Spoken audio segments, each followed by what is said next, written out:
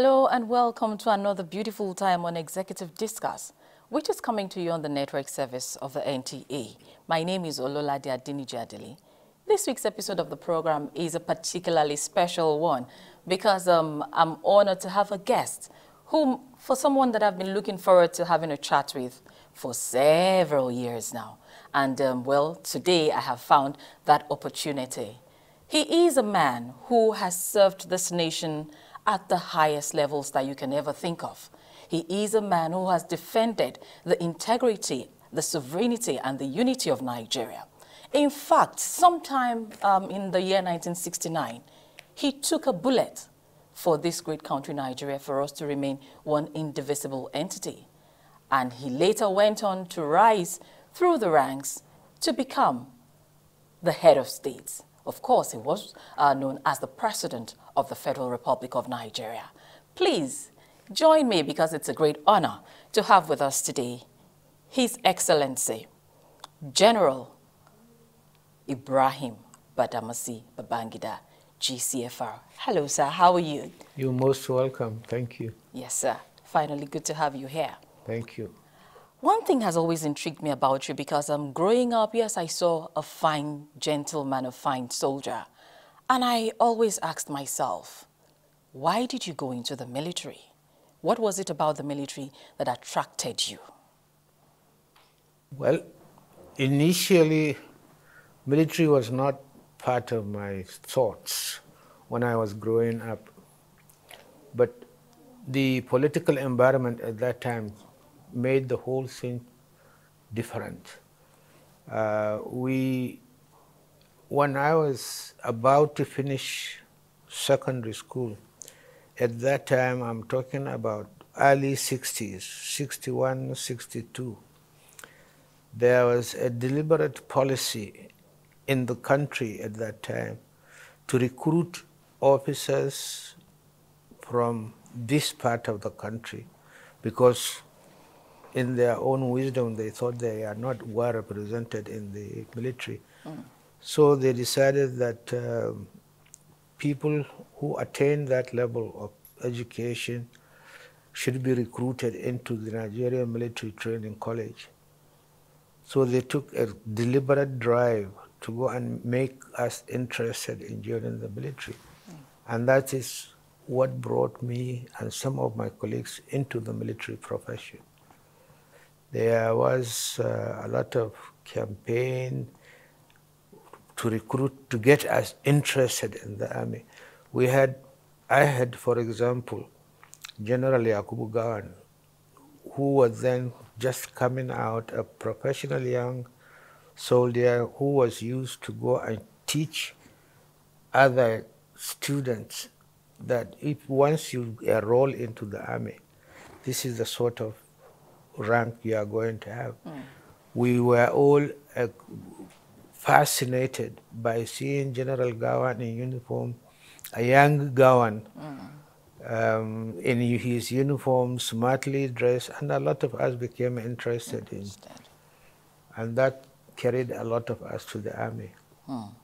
Now, while in the army, you held some command positions, and you must have had quite some interesting time. Can you share with us some of these unique command positions you held and how they impacted your life?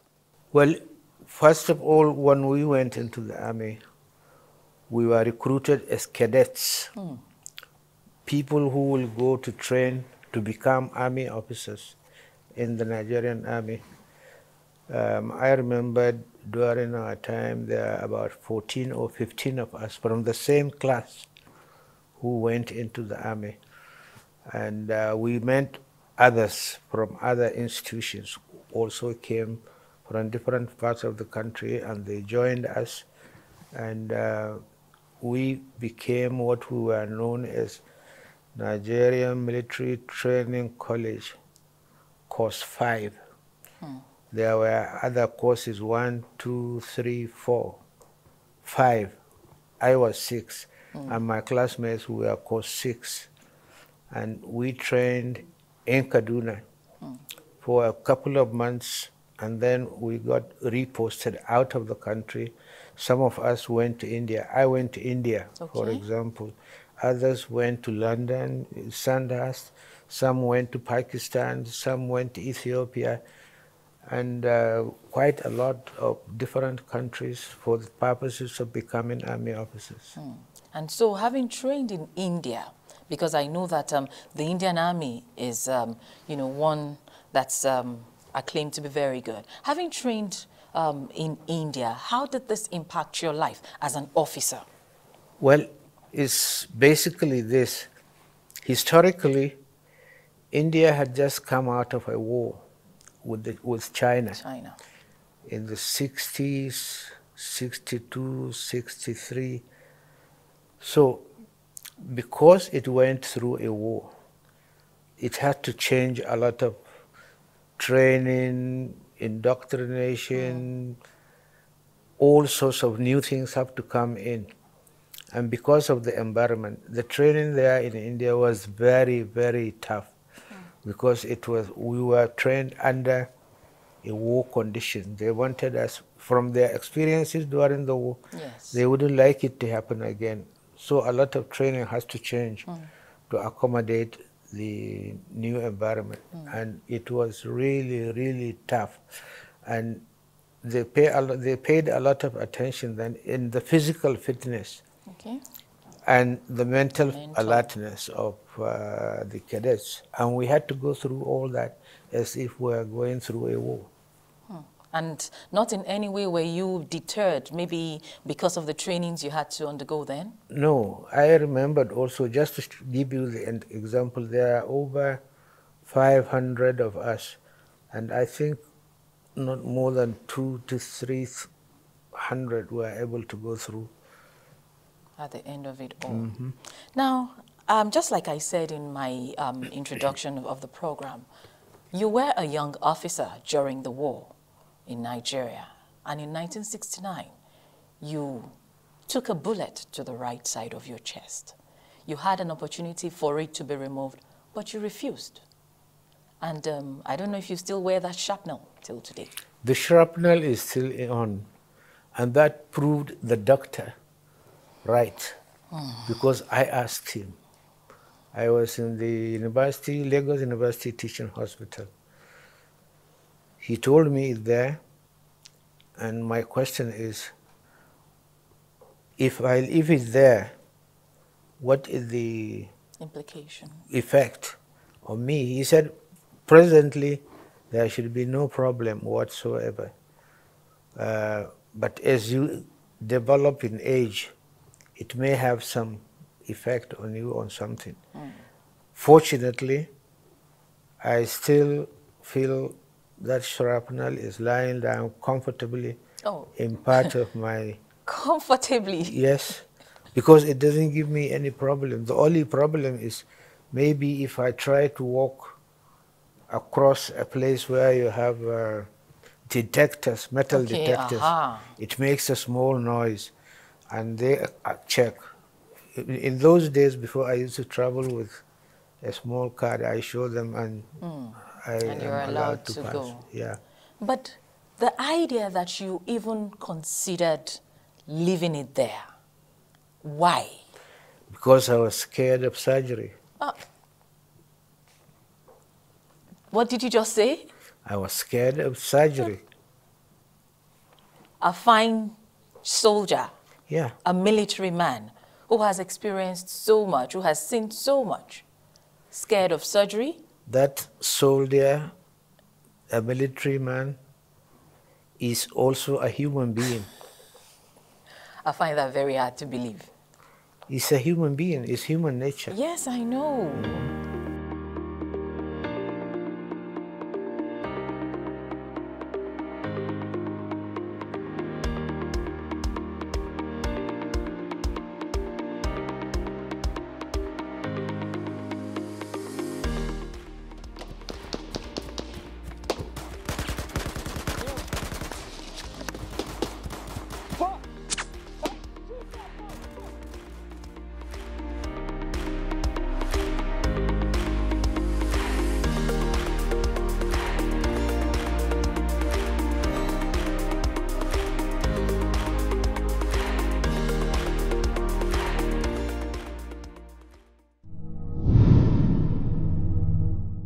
Now, you started the, you joined the military as a young man there. You saw the likes of Gowon, like you said, and you were interested. He helped to build part of your interest. But along the line, we discovered that it looked like you were well liked by the top echelon of the military. I mean, at different times, I've seen pictures of you with President Obasanjo, General Danjuma, and so many. Even President Buhari, I think maybe you were playing draft or something.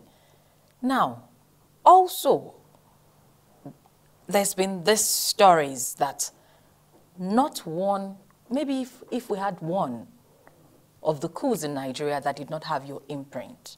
What was this about? Was it as a result of your bravery or because you were so well liked or what?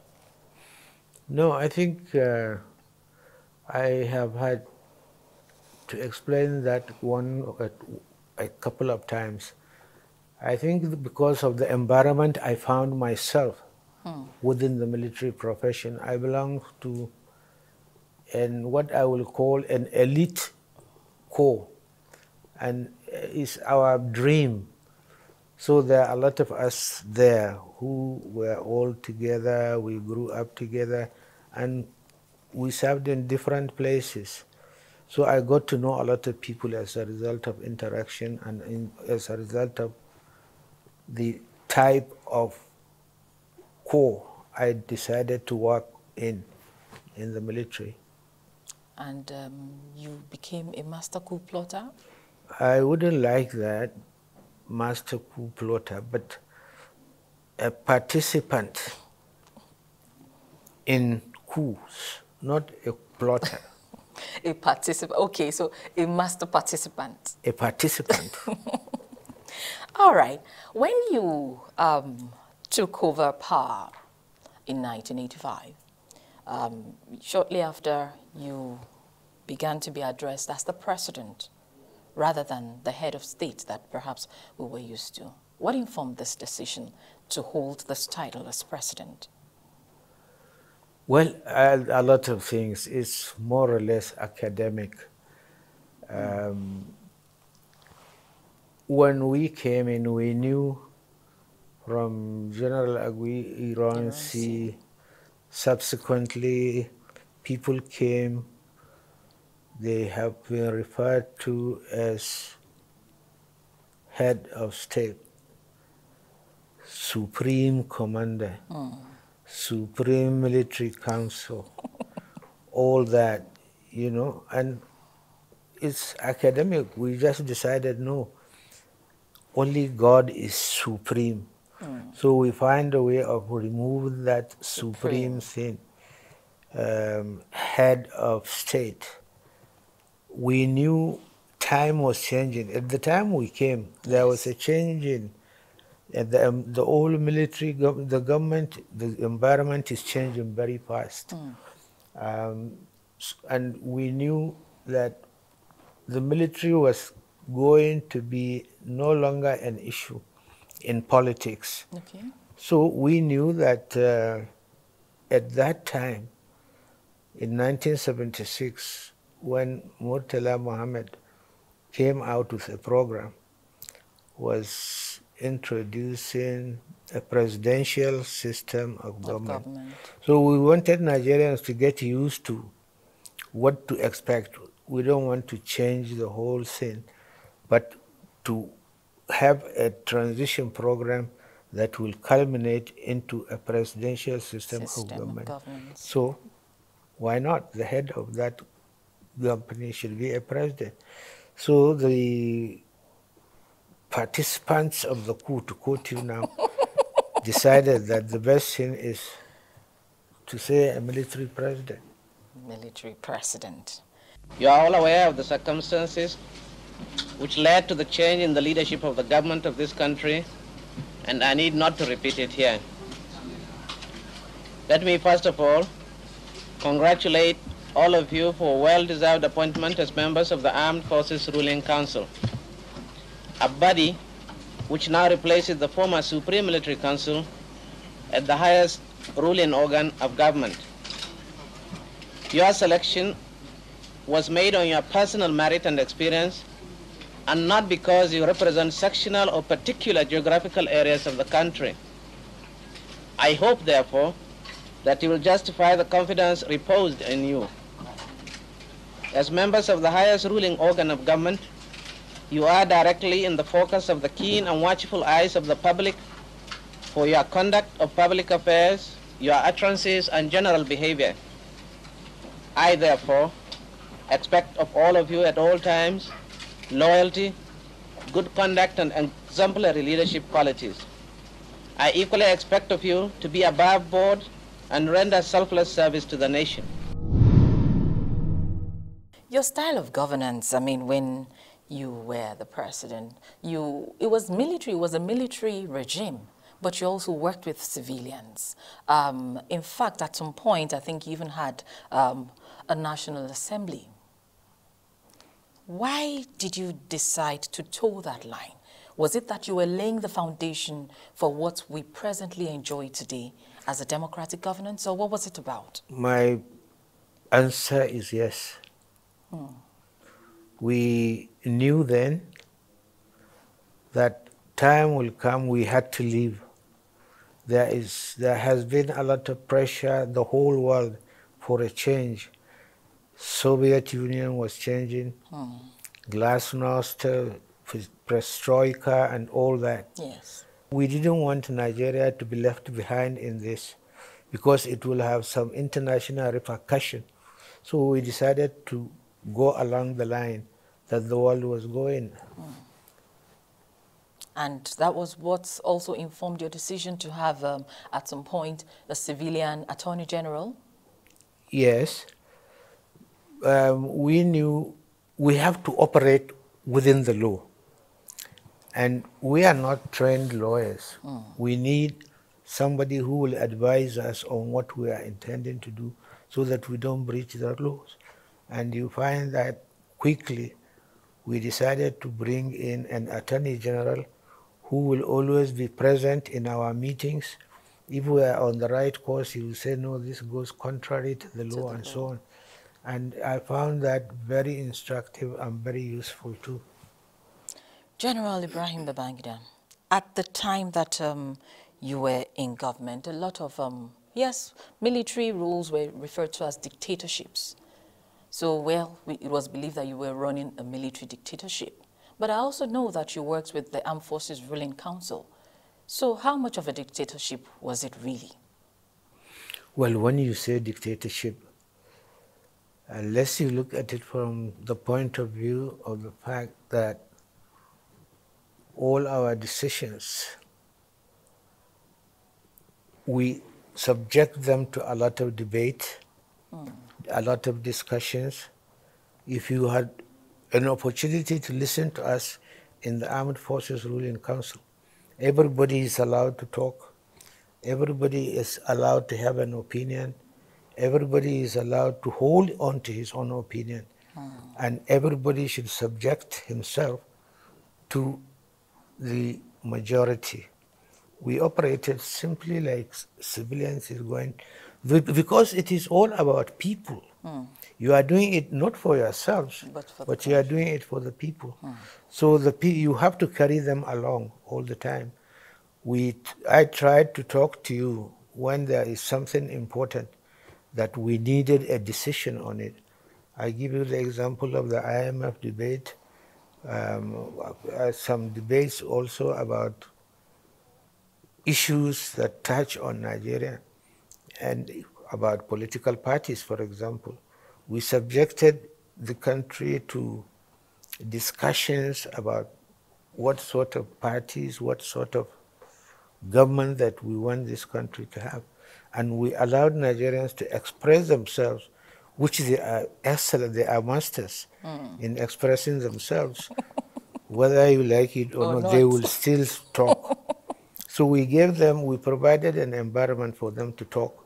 From there, we knew what their feelings are.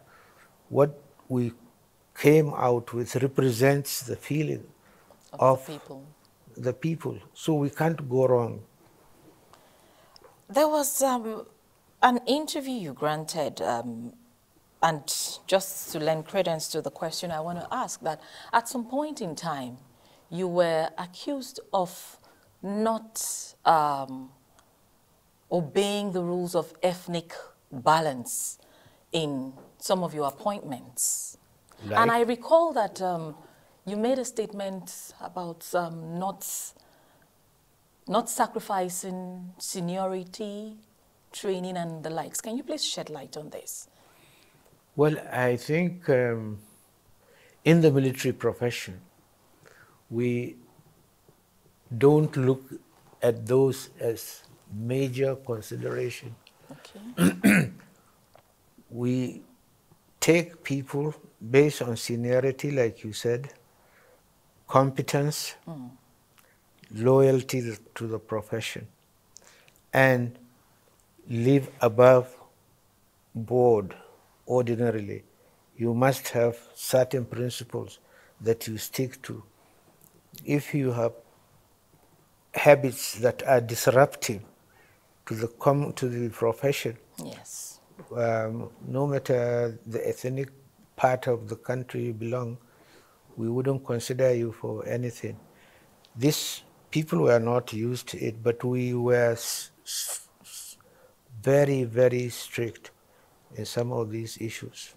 We believe that we will not compromise seniority, experience, training for the sake of satisfying these balancing, if you will call it that way.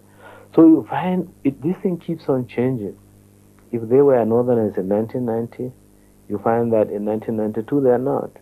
And this we accept as our own way of life. So the senior, the best, gets in there at all the time. 24 hours a day, 7 days a week. You can watch NTA International live on your TV, computer, iPad, tablet and phone. Log on to visiontv.co.uk and click on Entertainment, then NTAI.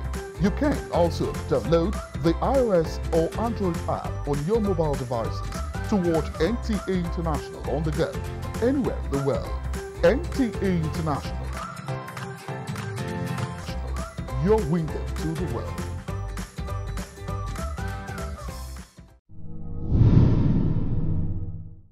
You worked with what I would want to describe as some of the best brains around at that time. You had the likes of Professor Lukoye Ransome-Kuti, Pius Okigbo, Alaji.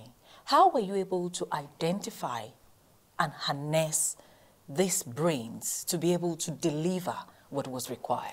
During the course of my profession in the military, I came across a lot of very, very brilliant Nigerians who made names within their profession.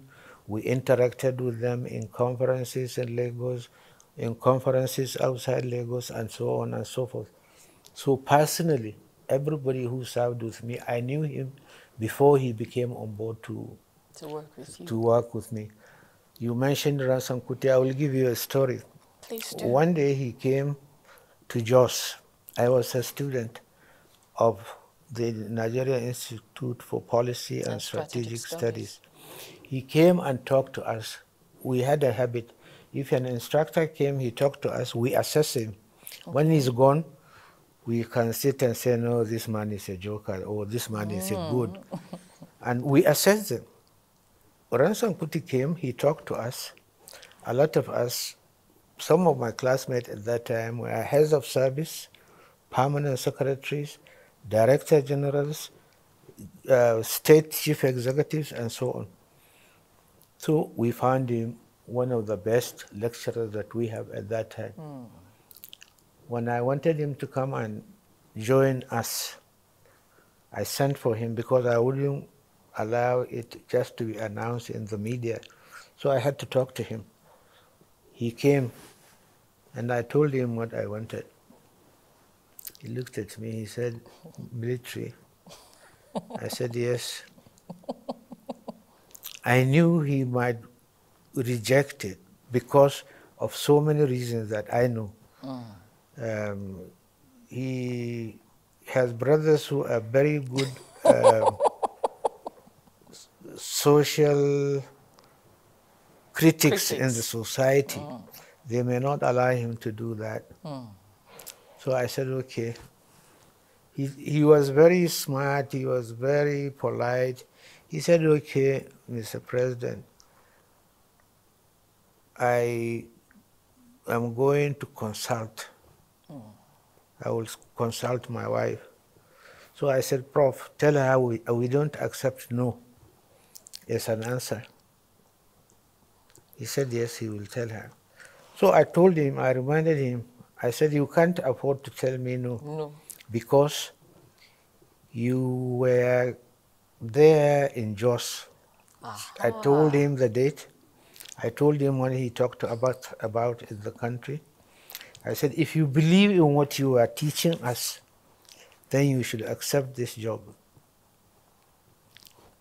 He said, teaching you how? I said, you visited us at the highest institute, and this is what you told us about primary health care. Oh, goodness. And we wanted you to come and implement what you believe in. Now, you can't afford to tell me no, otherwise I will have a different opinion about you when we all assess to you the best. You held him by the jugular. He shook his head. He said, you are in that class? Naturally. I said, yes, I was. He came back. He said, well, Mr. President, I will come on board. I thanked him, and I'm glad that he did, because this country till today, Yes. they still work on the policy that he has worked with us in the country. One of your greatest critics then too was Professor Tai Shularin, and you eventually worked with him on People's Bank. Why? How? He's passionate about the ordinary people, the downtrodden. And we thought we should convince him to give him a job that has to do with what he believes in. And the one we did, he quickly came on board. I enjoyed working with him, I must tell you. But he resigned after a while. I think this is typical Nigerian. It's not us that forced him out. It is you, the Nigerians, that forced him out. How? I believe you begin to think that he no longer practices what he believes in, because he is working for the military sort of thing. And I think he became sensitive to it, that he is no longer for the masses.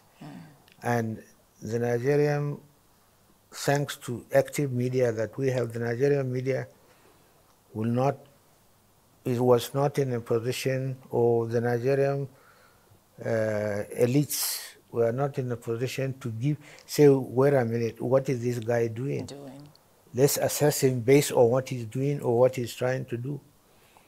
Oh, typical Nigerian, oh yes, he's with them, that's all. They bought him, they settled him. You know, those things are not complimentary for people like Tai Shularin.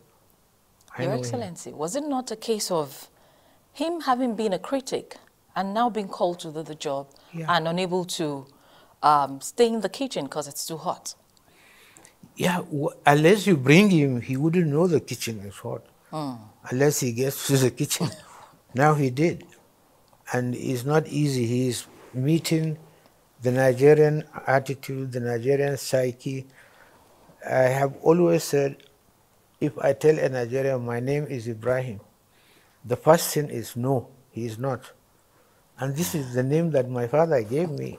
But the Nigerian must argue that it's not my father who gave me that name. Maybe it's my mother or my uncle or my grandfather and so on. Okay. Now you moved the seat of power from Lagos to Abuja. And I believe it's safe to say that about, if not more than 70% of the structures that are today standing in Abuja as a seat of power, which identify it as a seat of power, were constructed by you. But I also recall that at that time, it looked like we were going through some economic challenges. Why did you move at that time? Why did you decide that, okay, enough of the dilly-dally, let's go? Well, okay, historically, the decision to move to Abuja, a new capital, was a decision taken by another government and is a welcome decision. So mine was to implement that decision. And we really, if you look at the argument that the Murtala administration put for the need for a new capital, it was even more apparent now then in the 80s and late 80s. It was much more apparent. So based on that, we said the best thing is to hasten the movement. And I'm glad we did it. You also, to a large extent, completed the Ajaokuta steel rolling mill. You took up some major projects. And still at that time, we were groaning kind of economic challenges. Yeah. Well, you talked earlier about some of the brightest people that I had. Those bright people helped me a lot to get the government to achieve this with the minimum resources that we had at that time. It's all economic management. Okay, so you were able to do these things without necessarily majorly harming the economy? No. Abuja, Ajaokuta, those are the contentious issues that we had at that time. But it's like penny-wise, pound foolish, if I may use that phrase. The amount of money we sunk into Ajaokuta, for example, I think it will be criminal if we will just abandon it after spending billions and billions of dollars to develop that outfit, only to come and throw it out. In spending on transport and roads, the government also felt there was limited scope for cutbacks. Modern facilities were needed. So, work went ahead on the third mainland bridge in Lagos, completed in 1991. It was part of an improved road network, including the Benin-Warri Highway and many others.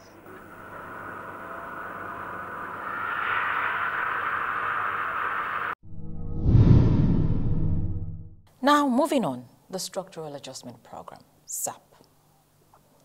For me, the way I look at it is that it's a case of different strokes for different folks. Because for some people, yes, quite a lot of people were groaning, but it also seemed to bring out the can-do spirit of Nigerians. But despite the grumblings at that time, why did you decide to pursue that program? Because I believe exactly in what you just talked about, the Nigerian. He is a very, very bright person, a very resilient person, and is prepared to do anything that will be good for him and for the country. Okay. Now, that's number one. Number two, we also knew, because I was working with these bright guys, we knew that it was not going to be easy, because it is going to change the whole life, the consumption attitude of Nigerians. Yes. It has to change. You have to use brain and your hands if you want to survive.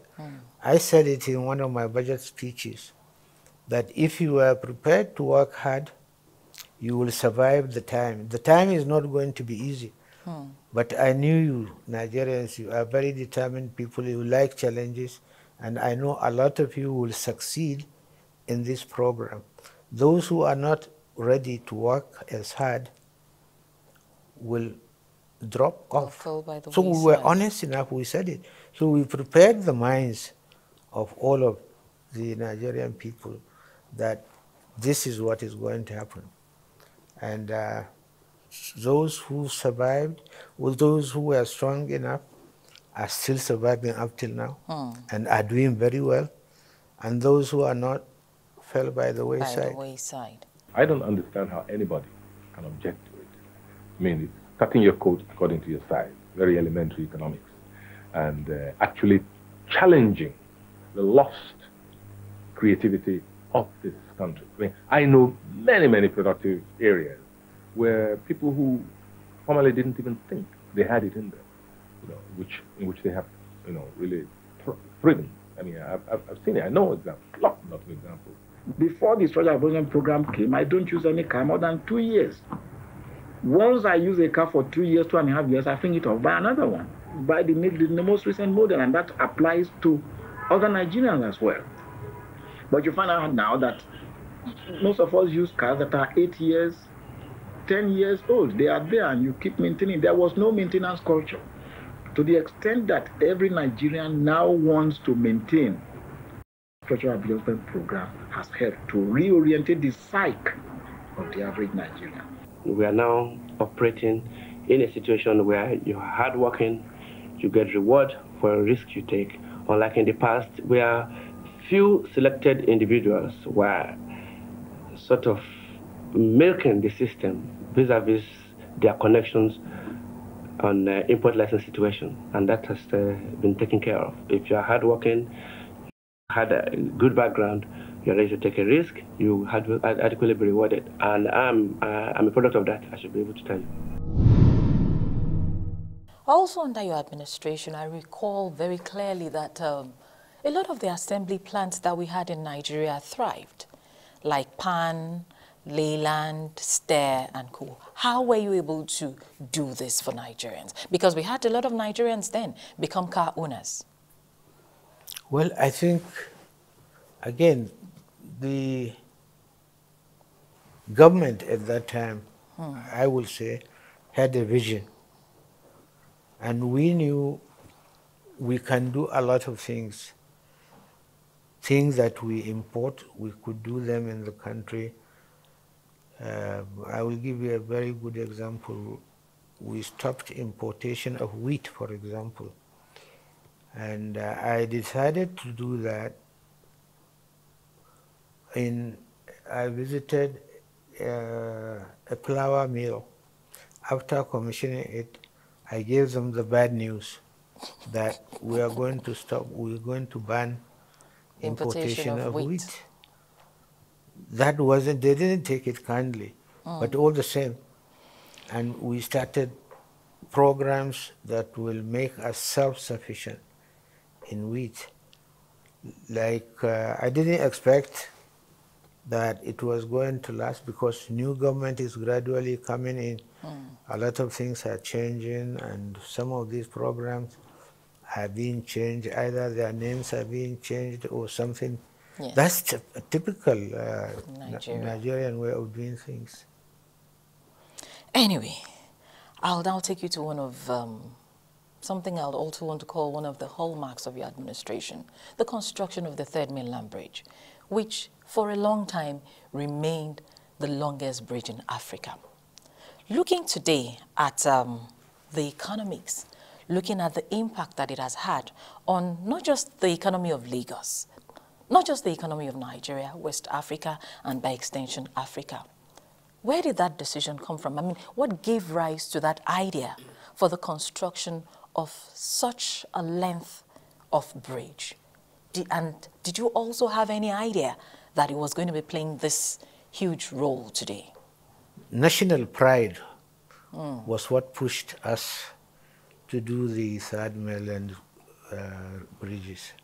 You had a program, I think in one of the televisions, Nigeria's Squandering of Riches or something like that. I saw that program before the takeover. There is a program called 60 Minutes. I saw it and I was mad after watching the television program. There was a Nigerian on the program, I think Onyeka Onwenu. My name is Onyeka Onwenu. She was on that program. And I think the compere was an American. He's dead now, I think. He went on the bridge when it was not completed. Okay. He's giving it as an example of how African countries conceive programs, elephant projects. He said, look at this bridge.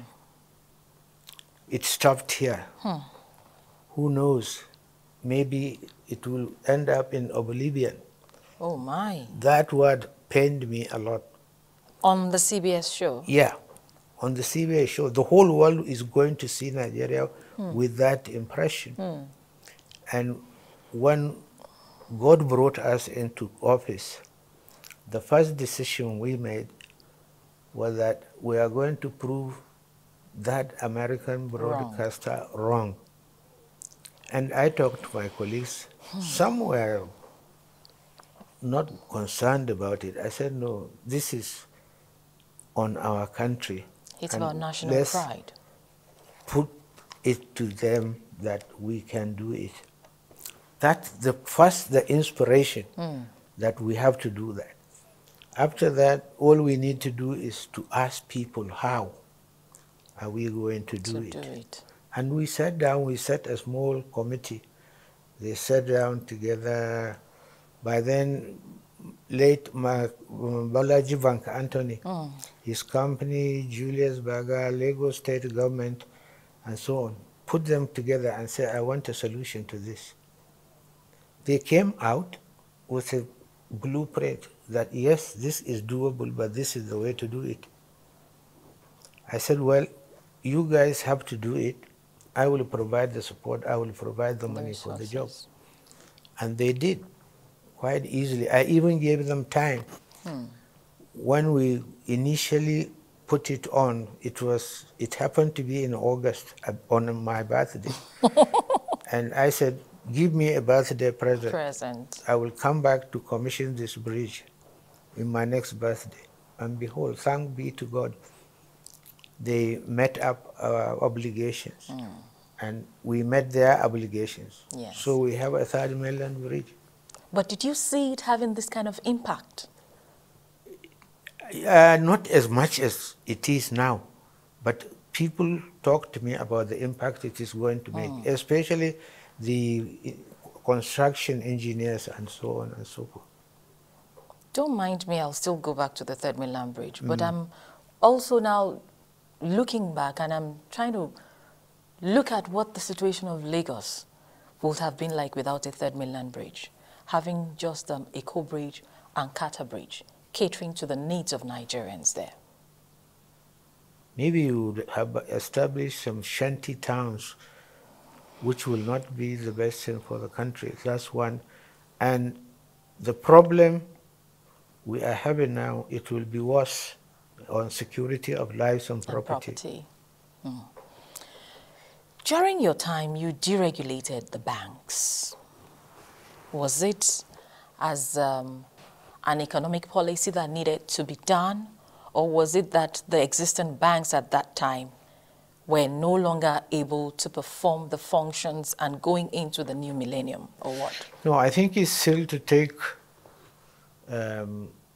over the responsibilities that normally government would have been handling.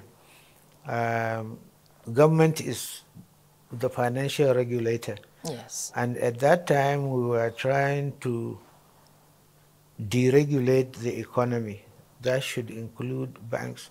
We have people at that time who are bankers, capable and so on, and could do exactly what the banks are doing now without interference by the government. That was what encouraged us to allow them to survive, and I'm glad they did. Was that the same thing for the deregulation of the broadcast industry and also the tertiary education? The broadcast was even more urgently needed. Okay. Because this is the next phase we are going to take the country into democracy, you need the Nigerians, because they are good, give them a venue to vent out anything they want to talk about, to say it without hindrance, to say it without anything. Let them own it, let them feel they are, and life will flourish. Quite a lot of Nigerians, even people that were not born then, but stories that they heard, believed that your administration engendered corruption in Nigeria. But one thing I also know is that a lot of the who is who in Nigeria today probably achieved their economic breakthrough when you were in power. How do you marry these two together, the reality against the assertion? Well, I think I use, or you said engendered? Corruption. Okay, maybe they will say I established settlement, right? That's another way of saying it.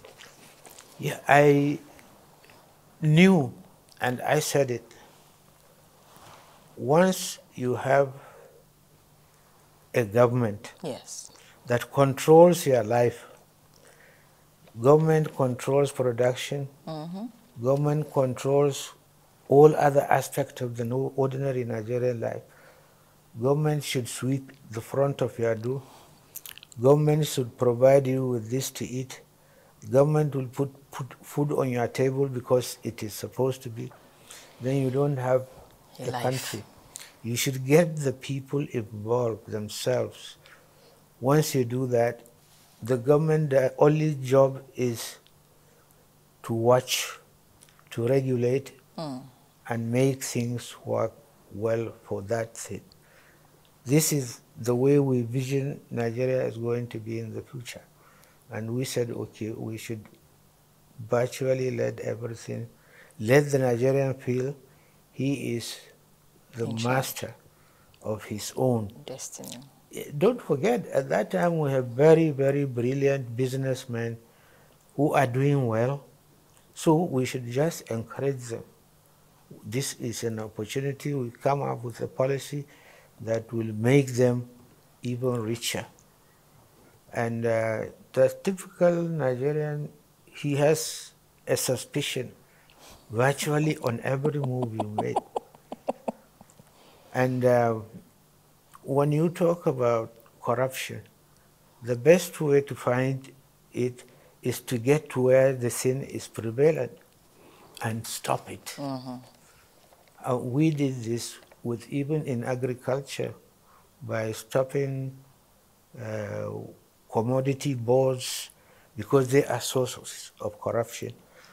A cocoa farmer, if you want to grade his cocoa grade 1 or grade A, you have to bribe him. Now you give him an opportunity to grow your cocoa, take it, go and sell it to people who want it. Let them assess it. If it is good, it's good. If it is bad, it's bad. It's bad. Period. And that's how the whole of this change flourished. But our concept of corruption in the country is different. If he sees me in a good car, oh yes, he's corrupt. If I'm a friend of a politician, they will say I'm corrupt because all my friends are politicians. So we decided the best way is to go to the root, find out what is the attractive thing about this, put an end to it, and allow them to work on themselves. We are not corrupt. I will proudly say it because I read what I read in the papers. If it's true, then I think I used to say we are saints. I keep on giving an example. I sacked a governor for 300,000 naira. Today there are 300 billion still not issued, not solved. All right. Still talking about your time as the president of Nigeria. With the amount of infrastructural development that you were able to bring to Nigeria, the achievements you were able to make, I believe that if there was anyone who could have solved once and for all the power sector challenges of Nigeria, it should have been IBB. What happened? You think so? I believe so. Yes, I believe strongly so. But there are many millions of IBB in Nigeria. I believe there are quite a number of people out there. But it is the Nigerians that will bring them to do their job. It's about time we started getting to assess people about their competence, about how they can do things, how they will be able to communicate with you, people, to convince you that this is the right thing to do. And it's for you also to believe in what he or she is saying, to go along with that line. And I think if we do adopt that attitude, it will be better for the country. What efforts did your administration make to resolve the challenges of power? My administration? Yes. No, is to be open. We don't shy away from the problem. I had, for example, a presidential advisory committee comprised of some of the brightest people in this country. We sit together. I used to tell them that, look, you are the experts. The only thing I know is how to kill a man. Because you're a soldier. Yes, that is my profession, and you can't talk to me about it. I will talk to you about it. You talk to me about your own profession. The position that God placed me today as the leader is my duty to support you to achieve what we all agree that is best for this country. And they will work. People will work. And support them, keep on giving them all the support all the time. Believe in them. Let them also believe in you. And you will find Nigeria is a good country to manage the people. In managing our people, managing our economy, harnessing our resources, oftentimes it's been said that the Nigerian economy has defied theories and ideas. What's your take on this? I used to think that way. This is based on what you hear in the media or what you hear the experts are saying. I did ask one day that from what I have been reading or seeing, the economy would have gone by now. Okay. But why is it still functioning? They will tell you it is the resilience of the ordinary people that is keeping it going. Fine, I have no quarrel with that. But it hasn't gone as bad as people predicted. This would then further strengthen our belief that the Nigerian can do most of this problem by himself, given the right environment, the right leadership, and so on. Looking at you and your achievements with all of the tales that have been told about your administration, it seems to me that Ibrahim Babangida probably is the most misunderstood president Nigeria has ever had. What's your take on this? Misunderstood, yes, I think that is the right phrase. But then I also understand and believe that I will be misunderstood. How? Because Nigerians read motives in virtually everything you do. as a leader or as a professional head or something, the first thing is to say no to you. Once you suggest this is the way to do it, he will say no. He will argue like no man's business.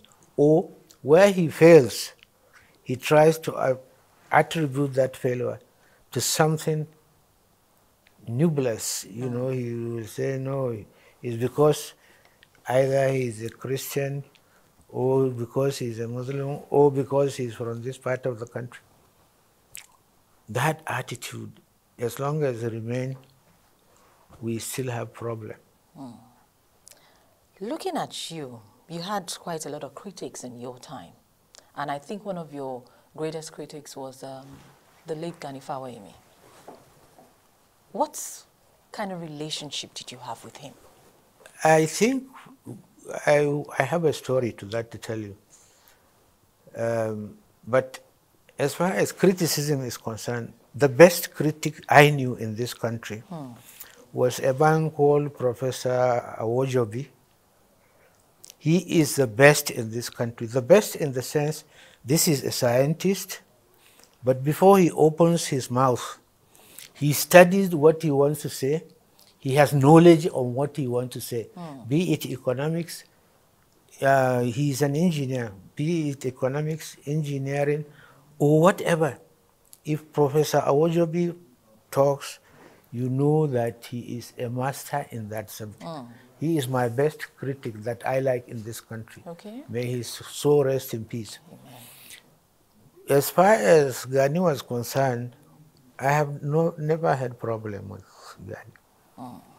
He has a very close friend. They are both dead now. Alex Akinyele was Gani's good friend. He wanted to administer a ceasefire between me and him. I said, I have no problem with that. Because they grew up together, he told me they are friends and so on.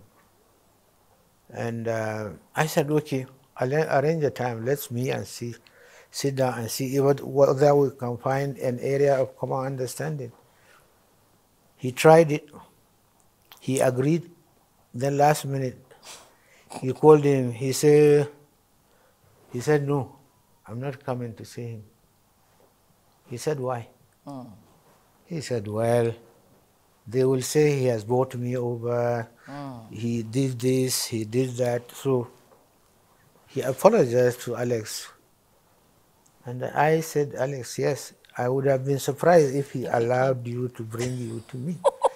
Because I'm glad he knows that Nigerians could easily misread him and will tarnish his hard-earned respect in the country. So because he's afraid of what Nigerians will say, he decided he will not have that meeting. And I don't grudge him for that, because that is the society in which he operates.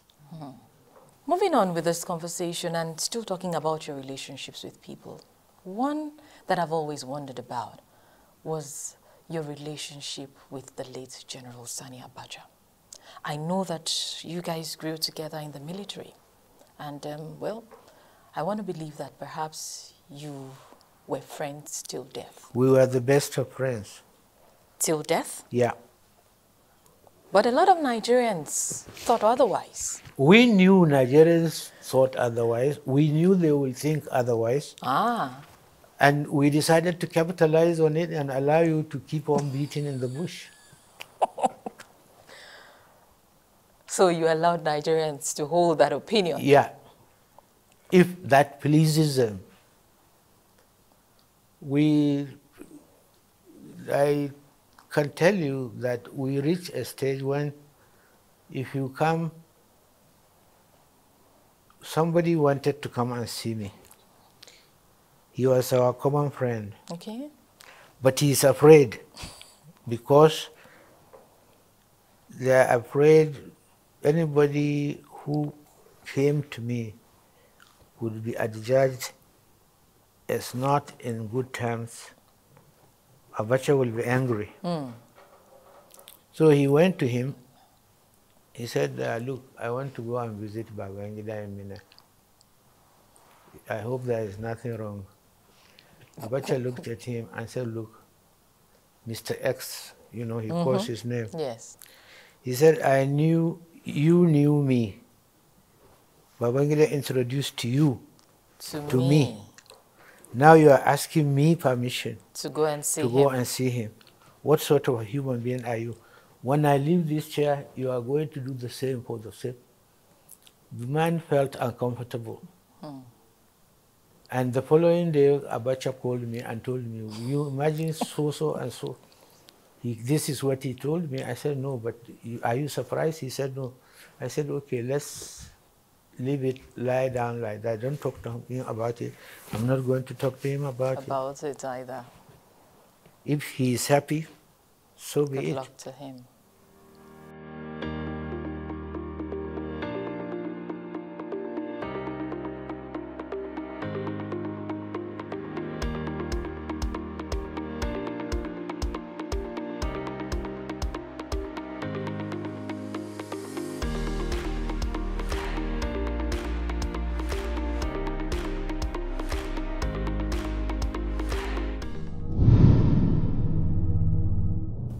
At a time, you were referred to as the evil genius.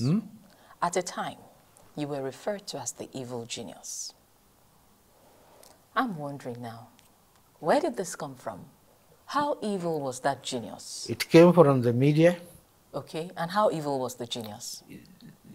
Those are contradictions. A genius can't be an evil man. That geniusness was given to him by God, and you can't take it away from him. Did you in any way feel slighted? No. I always ask the interviewer that there is contradiction there, evil and then genius. So it's up to you to go and reconcile the two and see if you can change your perception. So far, nobody has. Let's take a trip down memory lane. Much as, yes, you rose to the height, the greatest height in Nigerian military, I know that you would have some fond memories of your time in the military. Do you recall of one or two in particular that when you look back, you say, oh, I had a good time in the Nigerian military? An event or something? Anything. Definitely not about the bullet in your chest anyway. No, surely I wouldn't like to talk about it too. I think the military profession has been very kind to me. In the process, I traveled wide this country. I interacted with people. I get to understand people. I get to see people in their own environment, how they behave, and so on. This was only given to me by the military because of postings, because of participating in your own profession. It gave me the best. It made the best out of me, the military profession. That's all I could remember, that it made me what I am.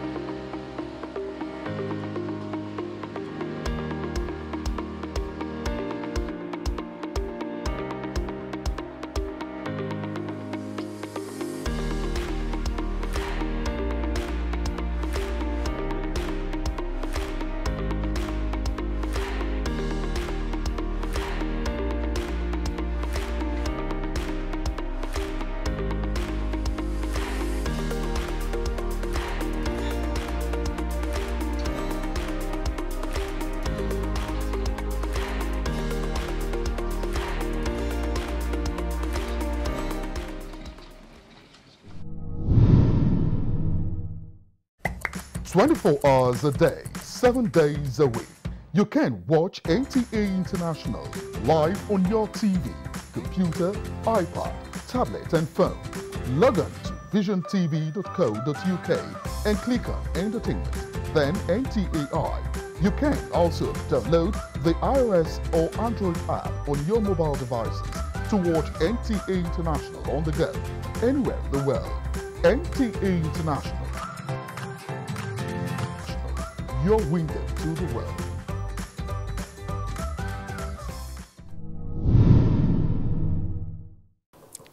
Now I want to talk about something, and I hope you won't in any way feel saddened by it.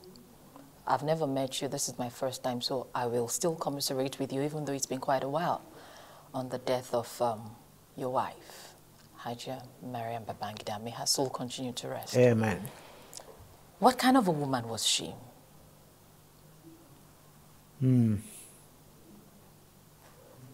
A very, very loving woman, very passionate about our relationship, and had always wanted the best for me and for her children. You had a lot of military postings. Of course, as a military man, you'll go from one formation to the other. But somehow she was able to hold the home front together. Your children have turned out very well. And I'm not sure that at any point in time I've heard of any vices that have been associated with your children. What was it? What do you think it was in her that was able to manage the situation and the home front? I think her sense of discipline. She's fairly very strict on matters that touch on family life and human relationship with people. What she wanted for her children, she wants the same for other children. And but as far as I'm concerned, I think she understands me, because it's one of the conditions I put jokingly before her. Before we got married, you have to accept me for what I am and for whom I am. I wouldn't pretend to do anything new to please you. So she understood that, and that worked very, very well. I will tell you a story that will make you laugh. One day, my Batman, my orderly, innocently brought a letter from my office. That letter came from a girl. And what she did, she opened the letter, she read it. When I came back from office, she put it on top of my dining table. I looked at the letter, I read it. You know what happened? No. Once I knew it was the wrong letter, I told her, I said, look, I am sorry, this letter should not have been here in the first place. The boy I had is a new one. The old boy knew the letters to bring home. This one is just new. So I didn't teach him well. She smiled. She said, I am a crook. I said, but it wouldn't happen again. I will tell the boy he should do it like other boys are doing. If they see wrong letters, they will leave it in the office. Mine, you can bring it. Hers, you can bring it. And it took a woman who understands my way of life to even forgive me. So I always admit, when I'm wrong, I told her, yes, I'm wrong, you are right here. But what she doesn't believe that, she says, my mother-in-law was the one who spoiled me. I was always right as far as my mother-in-law is concerned. She is wrong, I'm always right. And I don't take advantage of that much. Yes. But when I see that she is not getting agreeable with what I'm saying, If I take it to the mother-in-law, she supports me, and I tell her, you can go to Good.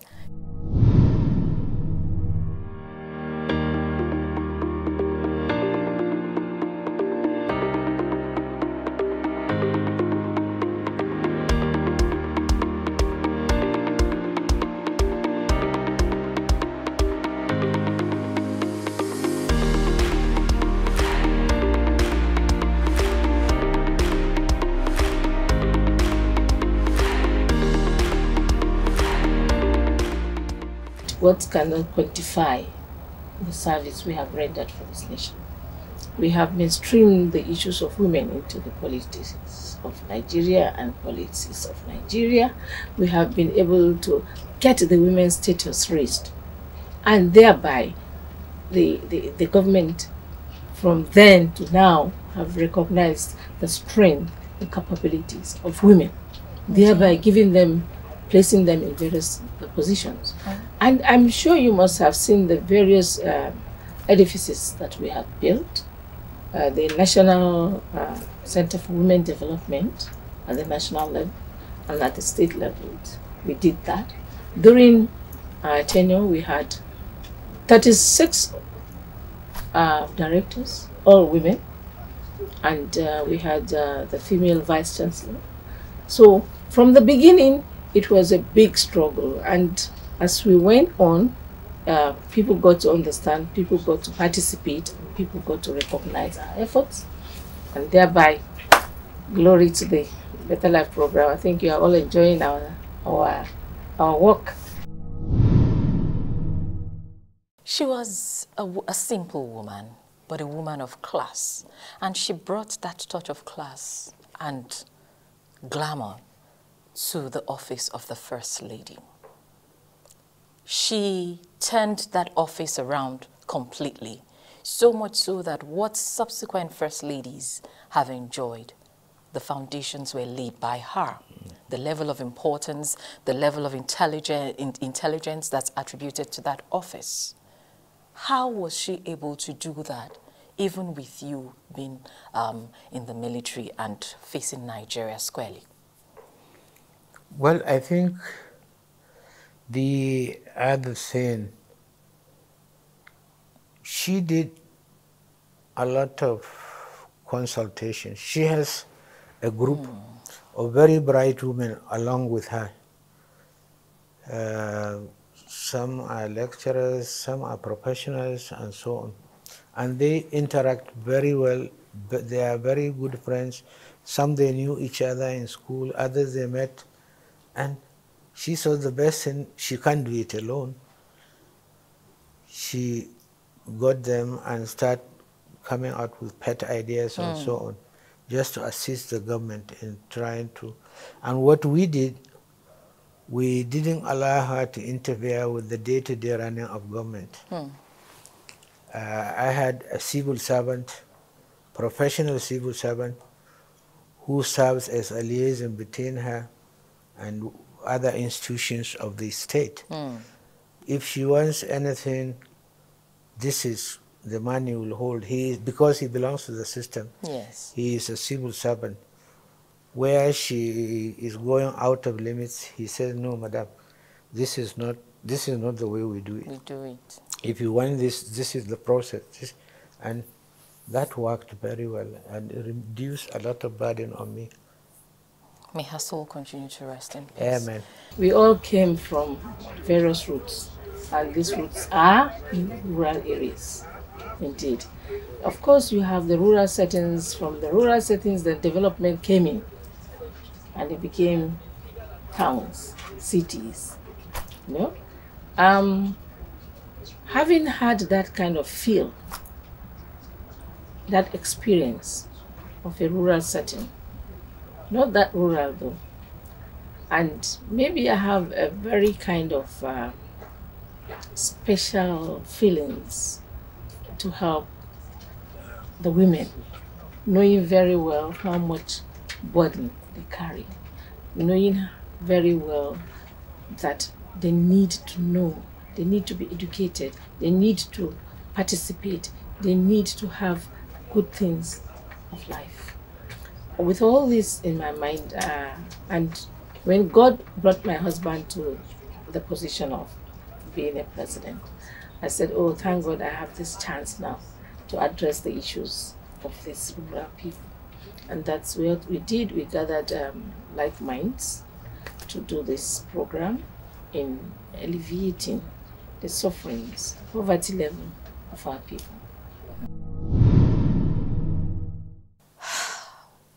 General Ibrahim Babangida, yes, you're retired, but from the look of things, not tired. I mean, I know that there are hordes of people waiting out there to see you, even as I'm taking this time with you. How do you carry on? I mean, how do you get along with in your day-to-day activities? By trying to have timings for everything and regulate it and stick to it. But it's not easy to keep to those timings. By nature, I like sitting down with people, having discussions, chatting, and so on and so forth. And that keeps me going. But like you rightly observe, getting old. I must say, you wear your age well, because you don't look it. Thank you. You're welcome, sir. Now, before I let you go, there's this thing that has always been in my head, and somehow I came in here today and saw a different look. All of these times I've heard about your home, it's been said to be a mansion that contains like 300 rooms and all whatnot. And I came in, all I see is corridors, living rooms, and... Just like any other. Yes. So I'm wondering, where did that come from? I don't know. Somebody asked the same question. So I told him, there are no 50 rooms in this house. He laughed. I said, but if you want, I can let you go. People will take you. You will find there is only enough rooms for me, my wife, and children. That's all. So it's perception. This is what we were talking earlier about the Nigerian. If you say there are 5 rooms here, he said no, it's 500. And you can swear that he counted the 500. That's a typical Nigerian. Well, I must say it's been an honor spending this time. And I will also want to ask you, please. Are you any relation with Adeniji Adele? Very much so, sir. You are part of that family? Yes, sir. I will shake you. Thank you very much, sir. Please sit down. Thank you, sir. When I heard the name, I said, no, this rings. Are you in politics? Did you go into politics? No, just a broadcaster. I just like sitting in front of the camera and talking to people like you. But you come from a very influential family. Thank you very much, sir. Yeah. Thank you. You know, I know Lagos very well. Yeah, I know. You are a small girl at that time. In fact, when I was in secondary school, because I schooled in FGC Mina here. Is it? Yes, that was when I got my first physical glimpse of you. Well, so you are a citizen of Mina. You can say that. But if they tell you are from Mina, you will break somebody's head, is it? No, why should I? Because you are a Nigerian? No. It doesn't work like that. Incidentally, sir, it's your birthday today, and we share the same birthday. So, happy birthday to you. Thank you very much. And you must be a lucky woman to have the same birthday with... You are a Leo then, isn't it? Yes, I am Lioness. a Leo. Yes, a lioness. Happy birthday, sir. Thank you so much. Thank you. God bless you.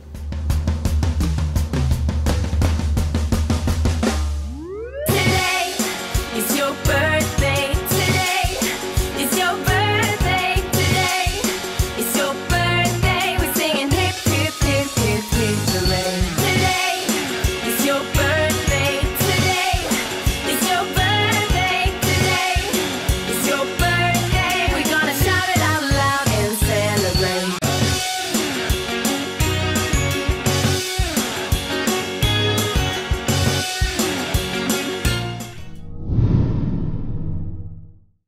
It's been an honor spending this time with you on Thank you very Executive much. Discuss. Thank you so much, sir, and well, we wish you the very best. Thank you. Appreciate it. Thank you, sir. I have spent this lovely, wonderful time with a man that I don't know where, all these misconceptions came from. But sitting down and sharing this precious moments with him, I have gotten to understand the man, Ibrahim Babangida, IBB. I'm sure that you've learned so much from this conversation because I'm sure that a lot of the myths about him must have been debunked in this conversation. Let's do this again, same time, same station on the network service of the NTA next week on Executive Discuss. Till then, I remain Ololade Adeniji Adele. Have faith in Nigeria, and it can only get better. Bye-bye.